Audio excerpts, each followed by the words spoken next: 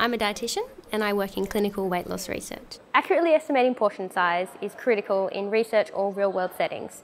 For example, if you're trying to watch your weight and you're out to dinner and you're presented with a bowl of food, there's no really good way to actually estimate how much you're eating unless you're going to whip some scales out of your bag. So we wanted to find a more objective way for people to quantify what they're eating when they're out and about. I came up with a more hands-on approach. We got people to measure the dimensions of the food using the width of their fingers, and remembering back to primary school maths, we used the geometric volume formulas to estimate the weight of the food.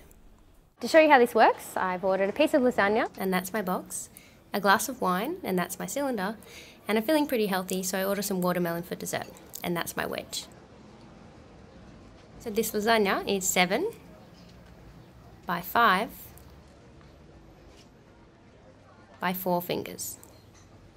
In the future, I see this method being incorporated into smartphone applications. So you put your finger widths in along with your height and your weight, and the app will do all of the calculations for you. and then you've got a more accurate way to estimate the portion size.